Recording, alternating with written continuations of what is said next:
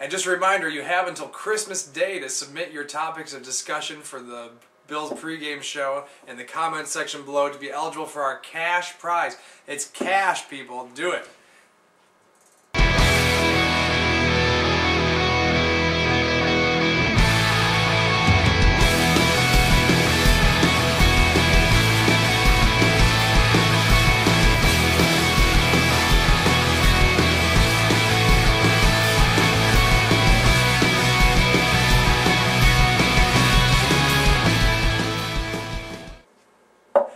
Welcome back to Buffalo's Bills pregame week 16 as the Bills get to face off against the Fish for the second time this season. And top story of the week, Miami, though it wouldn't seem so, is still in the hunt. And there's not an outside chance of them winning. They have to win out, which means they have to beat the Bills and the New England Patriots, which might be the toughest obstacle for them to overcome. But do you think the Bills have what it takes to play spoiler against the Miami Dolphins this year? I'm not too sure. We still during the end of the year, let's put everybody on injured reserve shuffle. So I pretty much think the Bills are done for the season. We can't play for a draft pick because we don't know what to do with them. So I don't think they're gonna go down there and win. They should, but I don't think they're gonna do it.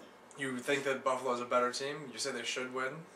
If they actually played with the players that they have and used them the way they should be used the right way, then yeah, we could probably win a game. If they ran the ball and let Fitzpatrick stick to the dumps, because that's what he's good at. He's not a good long passer. If he sticks to what he's good at, then we could win the game. But they don't know how to play with what they have. So you think Miami has that much better coaching that they're able to overcome a less talented squad and beat us? I don't know about that, but I think the Bills have a way of losing games. They do. Yeah, they don't win games. They lose games. So I think they have a way of doing that. One thing analyzing every game here at the Buffalo's pregame teaches you that the Bills will find a way to lose. Yeah. For certain, as they got crushed terribly this week against the Seahawks.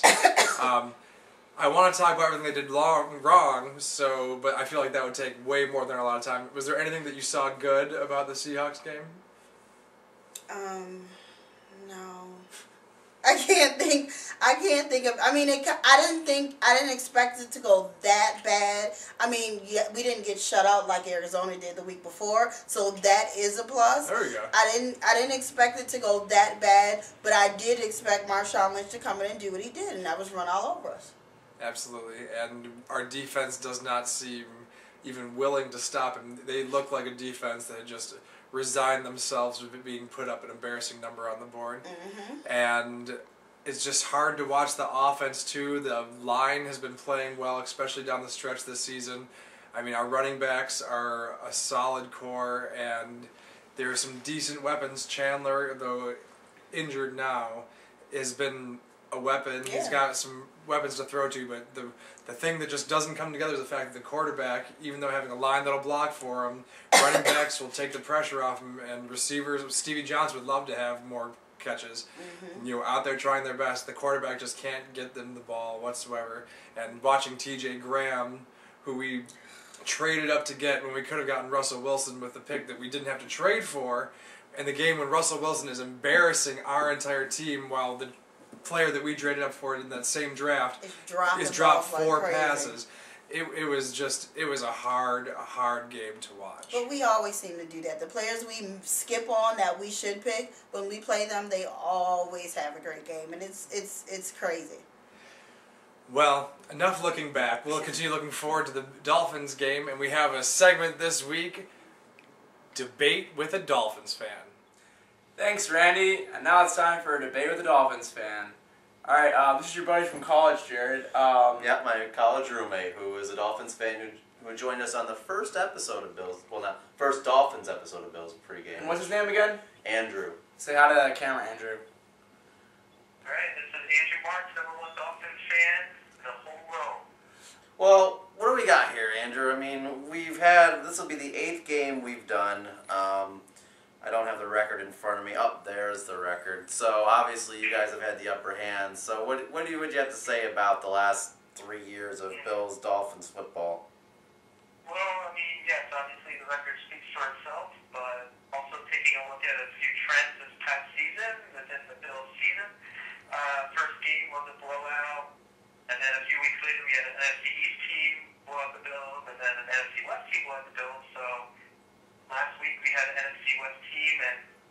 don't know, just by looking at trends, could be victory for the Dolphins. That's what I'm seeing here. Well, the only thing I can say against that is we beat you the first game. That was That at is home. true. That is true. Trying to dissect that, and honestly, as long as we stop CJ Spiller, then we should be in good shape. I know a lot of the Dolphins players, they felt bad about the Bills game, and they let you slide for a few plays here and there, but I definitely foresee a big blowout. So you think the Bills are going to get blown out by the Dolphins on Sunday? Just by looking at past few weeks, could be a possibility. As long as we stop CJ Spiller, your main threat, then we'll just let Ryan throw as much as he can, and we'll let that speak for itself. I'll just chime in here. I think that's going to be a really close game. I think Spiller is going to run for his life, run all over the Dolphins like he did the first time, but in a loss for the Bills, just because I like watching the Bills, because Spiller is pretty good. And that's about it. I mean, I'm hoping for a Bills loss, just for a better draft pick, just so they don't have to trade up. So, I mean, that's all I have to say, really. Well, I mean, you were talking about the blowout. Do you think that the Dolphins actually have a shot for the playoffs here? Because, if you beat us and then the Patriots magically, then you have a shot. You know what? We're just not at it right now. I think we should be playing for the future, and you have to stay with your team to the end, but I think for the best interest of the Dolphins to look at getting the best draft pick possible. And there's that linebacker at Notre Dame who would look great in a Finns jersey, so. You want to lose out? You don't want to win the game? It's not that I want to lose out, but, we do have to play the Patriots, and they did lose this past week, and I'm not sure specifically where they're trying to finish, but if they are still trying to get that wild card spot, then they'll definitely be looking to play the last week of the season, so could be another game. And we also need a lot of help from the Bengals and Tennessee, so I think we should just definitely be playing for the future at this point. Randy, back to you. And the makeup girl was late again today. Oh, Sean. Thanks. You always were professional with those outros. So, on to the topic of discussion this week.